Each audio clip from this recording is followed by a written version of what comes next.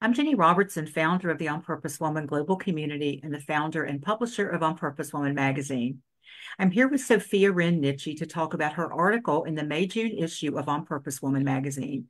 And Sophia, I want to start by thanking you for being with me today and tell our viewers a little bit about you and your work. Sure. My name is Sofia Wren, and I am a writer as well as somebody who helps people to write. And lately, I've also been helping people to organize their ideas using digital organization.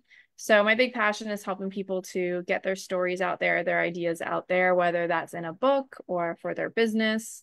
There's so many different ways you can put things out there, but the most important thing is that you actually get to do it because then you're gonna get all the love coming back from you.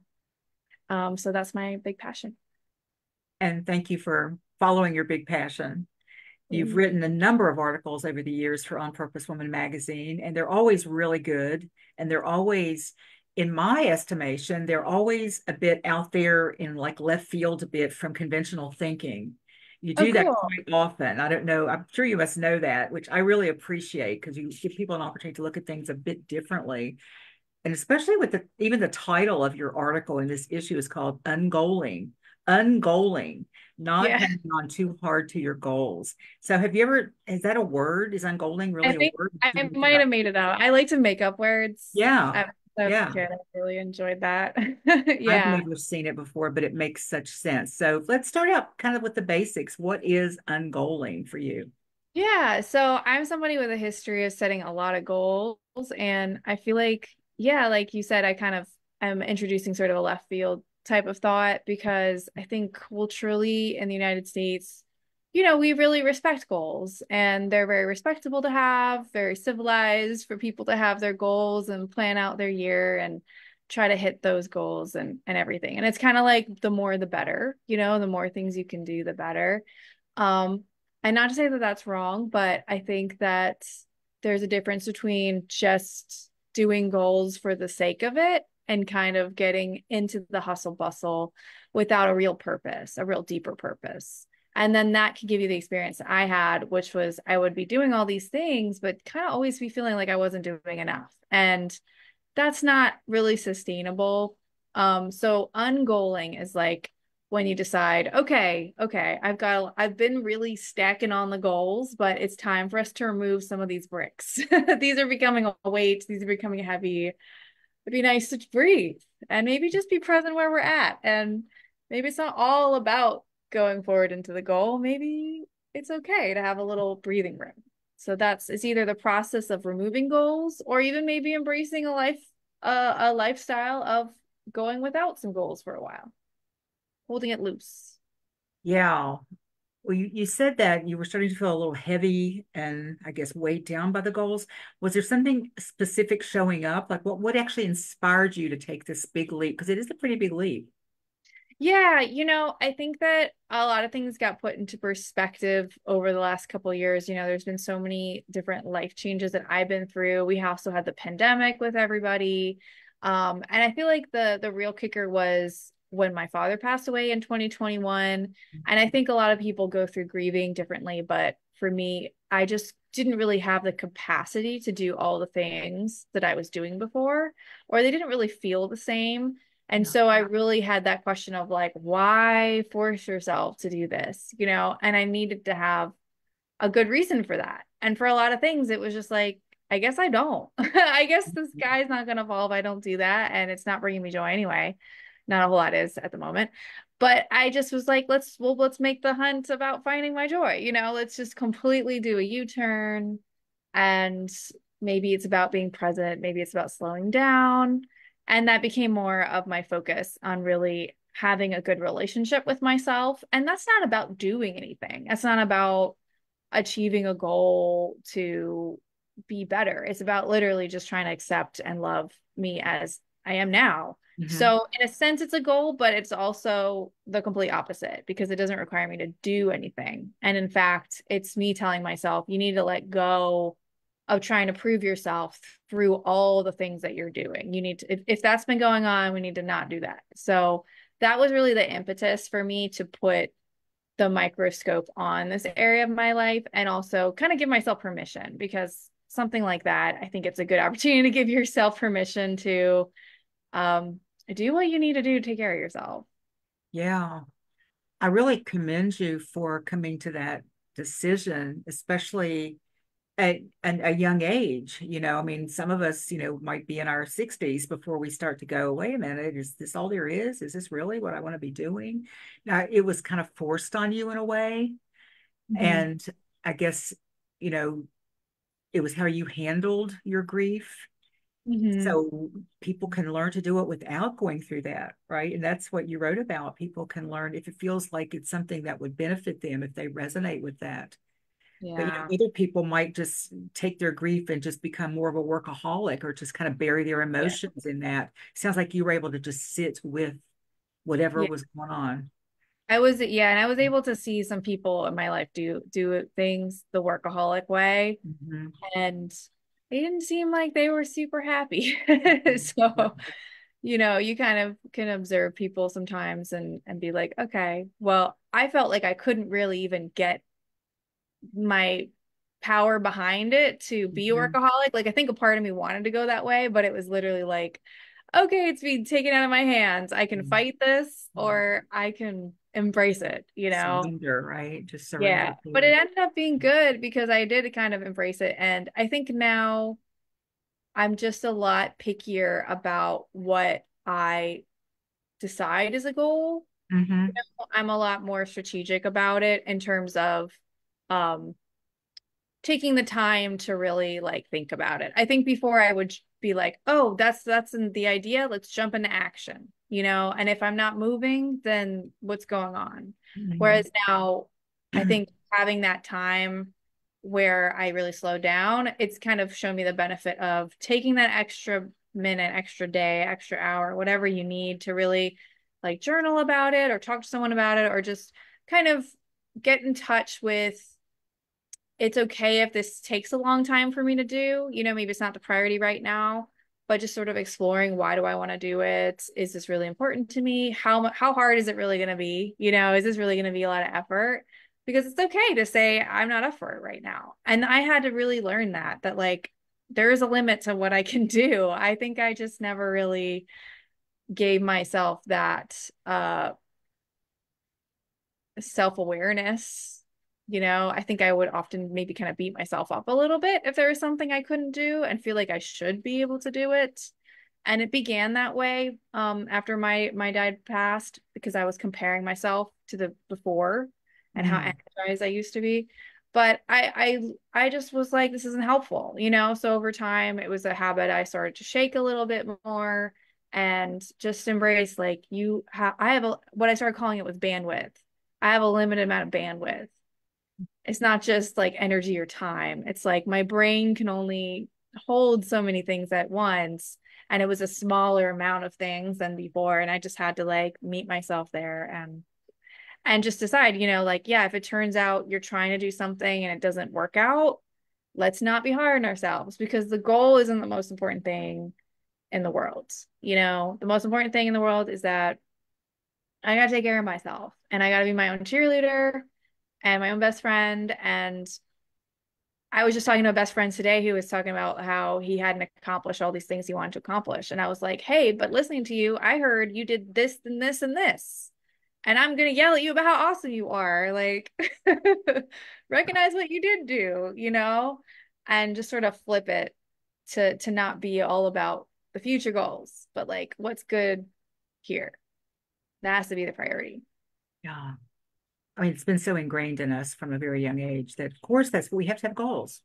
And I don't know if you've ever heard me talk about this, but I haven't done this for since probably before the pandemic. I guess was the last time I went, but I used to go to this beach in North Carolina where I've been Yeah. going since I was 12, but I would rent a house by myself and I would stay typically 3 weeks. Sometimes it would be edging onto 4 weeks.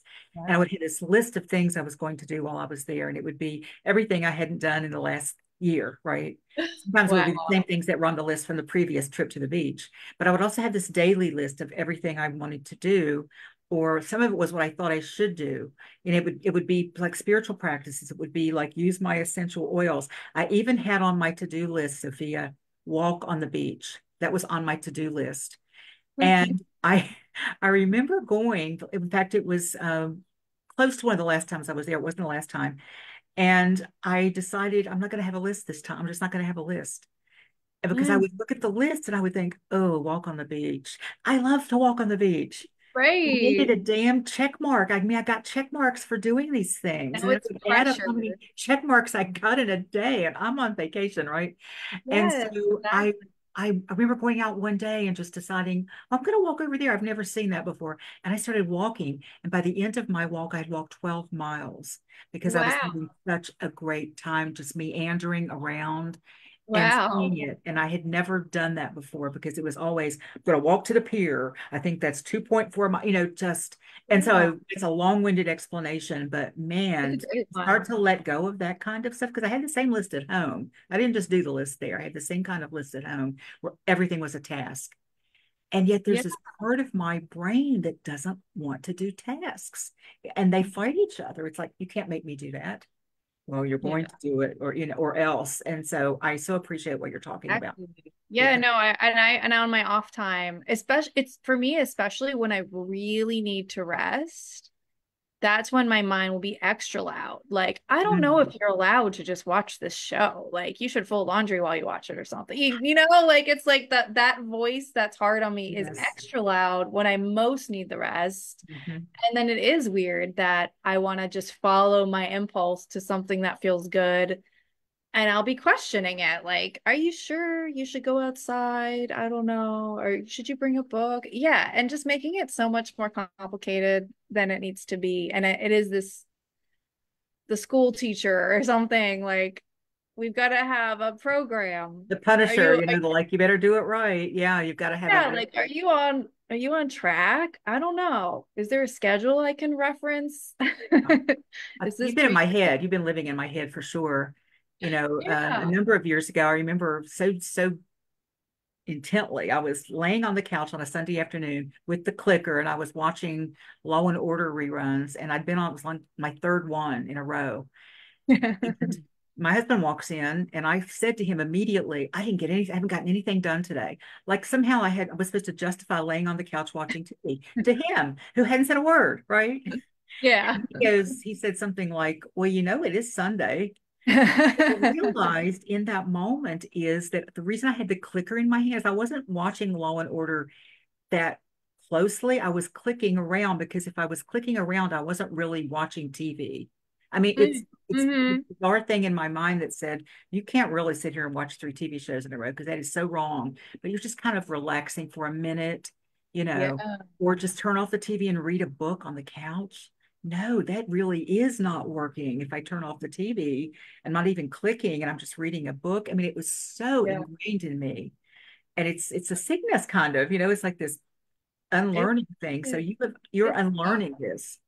You're Yeah. unlearning Yeah. this. I love it. Yeah. Yeah. It's tough. And I feel like it's very relatable. There's probably a lot of people who could relate to that because I know I can. And yeah, it's so tough because then it's if you don't have that ability to unhook from all of the goals and things like that, um at least some of the time because some of us really do get a lot of joy from the things that we're doing, Yeah. so it's Oh not yeah. wrong to enjoy that even in your off time to have tasks you want to do, but sometimes you just have to give yourself that free reign to exercise the muscle or else it gets kind of shriveled like that and you Mhm. can't even watch TV now, and then it's sort of like it's like we're not on the same level as all the other people in the world because everybody else is allowed to go watch 3 episodes of TV and we're not going to bother them about it, but we get our own pace. So that's where Yeah. it's like it's important for the balance and for just showing ourselves that we're loved unconditionally even if we just lay up in bed for a whole day or a whole weekend, a whole No, week. I know. Maybe we needed it. Maybe on your trip, your vacation trip, you just don't want to have a to-do list. I think I was that's exhausted when I got great. there. I mean, I was just because I'd been doing and doing and doing, and then I get Oh, there and I needed 3 days to just sleep and I think rest and most gaze at people the ocean, not even I walk, think just most gaze. vacations are I feel the same way when I go on vacation and I'm even one of those people that like if I go somewhere where there's museums and stuff, sometimes I just don't have the bandwidth for a museum. I mean, I might like one a week or something, but not one every day, not multiple ones a day. That would just Yeah. be too much. I really enjoy just wandering around, and yeah, I think that that's just fantastic. But then the question is like, can we let ourselves do a little bit more of that when we're back in our home environment, you know? Hmm. Yeah, it was And challenging. It was like challenging. kind of make feel luxurious every day. Like, would that be possible? I don't know. That's still a question for me, because Good question.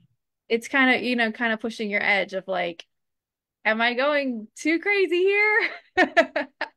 I got stuff I gotta do. Hmm. But I think we yeah, know the difference intuitively, though, don't you, between, I know I've learned to kind of tell, figure it out. I can't fool myself any longer because I know myself so well that, okay, yeah, I am really just goofing off and I'm avoiding that thing that I'm not sure how to do. So let's just go get that handle because I'm not really tired right now. I'm just avoiding that. Or I'm not really hungry. I just want to go eat something that will soothe my frayed whatever from trying to deal with something on my computer. I That's think we true. know the Okay. difference between that Yeah. and, oh, I really just need to shut it all down. So, I'll know because I won't really, it's kind of like you were saying when you weren't really watching Law and Order. Like I'll know because I won't really be present, enjoying whatever it is. yeah, like I think not my permission to go-to is even be present. being on Yeah, my phone, and I'll be like, "You're not even really enjoy. What'd you just spend half an hour on? I Like, know. stop this." Yeah, that could have been a really delicious nap. Yeah, Yeah. right. You Well, for the know, record, I've gotten really good at doing nothing and being really good with it. So I think, cool. conquered that little mountain or little foothill there. That's Let's get more beautiful. into I think your that would article. be a great t-shirt. Hmm? I think that would be a great t-shirt. I've gotten really good at doing nothing. Like, I think just across. Yeah, yeah, impart that, especially to more women, right? Just, are you good at Yeah. doing anything? How do Maybe you have a feel little when palm anything is on your tree. plate? Yeah. Little palm tree Yeah, picture, in a a cup hammock. of tea, hammock. Yeah. Yeah. I love that. I started Yeah. to say, let's dig in more to your article. And then I realized I wrote down, use a metaphor of digging for buried treasure as a way to explain this process that you're using. Can you talk about that a little bit? Yeah. So like I said, I used to be kind of like I call it like a speed demon. And I still sometimes find myself in that cadence of just wanting to zoom, zoom, zoom, zoom towards getting things done. And that's something I got into like when I was really young. It was really fun to like run. I couldn't run in the hallways at school, but I could walk really fast, like almost running. Because I wanted to get where I was going and read my book and move some pages and get further in. Um, so that kind of preference for doing things quickly um has a con of okay, so my analogy with the digging is if you're trying to dig for treasure, you have to dig in the right spot. So if I don't take the time to figure out exactly where I want to put my energy, it doesn't matter if I go dig a really big hole right there. So if all I'm focused on is speed, then I could just dig a million holes all over like a lawn and Mm-hmm. never hit the spot where that treasure actually is. So you can conserve your energy instead of digging 10 holes, conserve your energy and just like really look for that one. And then you can dig a hole there. And, you only use 10% of your energy, but you'll actually get where you're trying to go. Yeah. So it looks like you're spending more time doing nothing because you're not in action. You're not in digging mode, but you are doing things, reflecting, walking around the beach. I'm sure you got amazing insight, Absolutely. somewhere in Yeah. your consciousness from either the rest or even during it. When people take a shower, people get amazing insights. So yeah, when you're more rested, when you're more filled up, then you're gonna be better able to do that. I also find that sometimes ideas recur maybe over a year and I just don't have the bandwidth to actually tackle it that time. But I know future me is going to do it. I write it down. I keep it organized, but I don't expect myself to go do it then. And I figure if it's still boomeranging back, a year later, then that's a really good hole for me to dig and it'll be really worth Mm. the time, So both things. So kind of taking your time to rest and rejuvenate, but also letting it be okay to have things on the back burner and um that's just more evidence that it's going to be good when you finally get to it. You don't have to beat yourself up that it's not done yet. It's just you're gathering information and you're going to be really targeting all your effort to dig the holes in the right places for you. And it's a really great idea to assign it to your future self. And I know too, when I have a great idea and I start getting like wanting to get into the weeds with it, but I know I don't have the time to get into the weeds, not even sure if it's mine to do yet. If I Yeah. can place it somewhere, or I will come back to it at some point, it'll leave easily. But Yeah. if I don't have a spot for it somewhere, and that's the organization stuff that you teach as well, it gives people spots to put those ideas Yeah. so that I know it's not lost. And if it's meant for me to do it, it will resurface, but I'll be able to go find it if I want to. So, yeah, that's Exactly. such a great point. Exactly. Yeah. I think it's really important to write it down and, treat it seriously, but like with that permission of like, yeah, future self can come over to this corner. This is where all the big ideas are. And we're gonna Yeah. get maybe having a time of the year where you review those kind of things, Mhm. so that it's not gonna fall in the cracks. I find that kind of helps me with my self-trust is like every season I'll kind of revisit my list of ideas or whatever. And it's like, okay, well, we're still not going to do them yet, but they're here for the next time. Next season, we'll check in again. We'll see what happens. So that way, yeah, you have that self-trust and you can let it go. That it's somewhere. It's fine. It's not that I'm ignoring it. It's just, yeah, it's in its place, ready for me when I get to it. Yeah. And for what you've been saying and what you wrote about, what I hear is that there are two things that really need to happen to be able to do this ungoaling. One is to be curious, and the Hmm. other is to be gentle with yourself.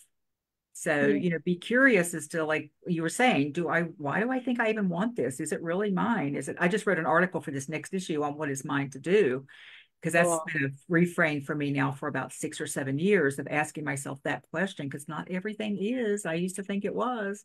If I do it, I'm taking it away from somebody else getting to do it if it's not mine to do. So, but I That's love this idea of just being curious about your life and the things that you say that you want, and then being gentle with yourself when you decide not now, or maybe not ever. Yeah, I like thanks for pulling that up. I think that curiosity it's so important and it connects to an idea that I've been pondering lately, which is just sort of that it's good to know that there are gaps in our knowledge about who we are and everything. To not assume that you know everything about everything, including yourself Right. and your motivations and your goals, because there are layers of things. And yeah, sometimes you might think something is going to be like I use the example in the article of there was a book I wanted to write and I really felt like this is just the epitome of self-love to write this book. This is just me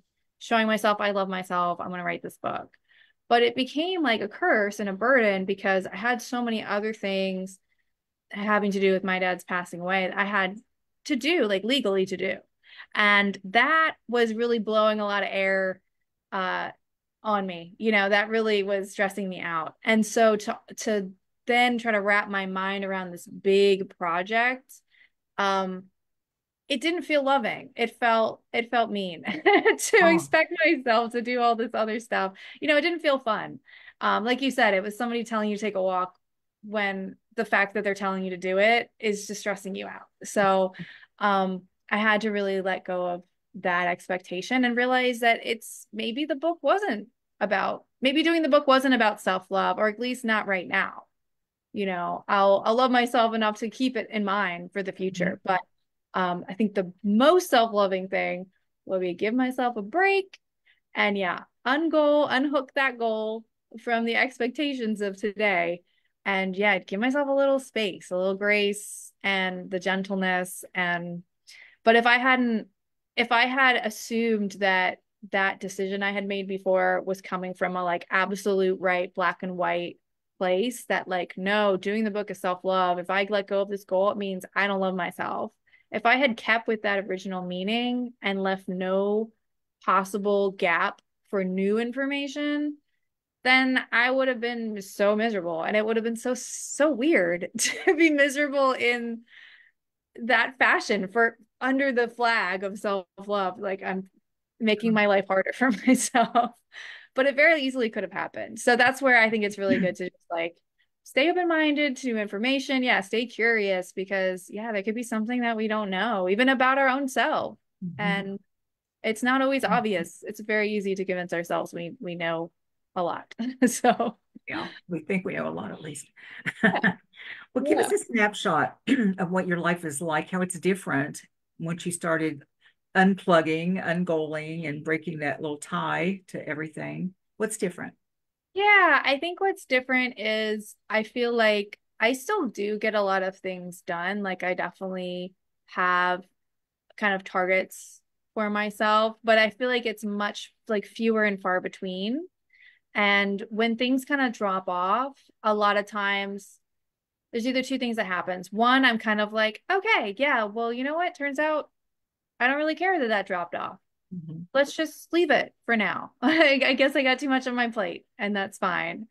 Or yeah, there's another thing I'm thinking like, man, I really don't want to not I don't want this one project to fall in the cracks though. Like that's not good that that's not getting attention, you know? And I really take a lot of time to um see what is it that I need, you know, put the focus more on myself instead Mhm. of all about the pushing, being like, okay, what can I provide myself with in terms of support to get that thing done? And again, just continuing to forgive myself and try to put in perspective and remember that like, you know, you're probably really the only one that is holding yourself to the standard that you're holding yourself. You know what I mean? Like even things like the IRS or whatever, like people are late filing those things all the time. So like just there's so many things in life that there is a little wiggle room. Mhm. Um, and but it's about me with my own wiggle room. I feel like that's the real game right now is like what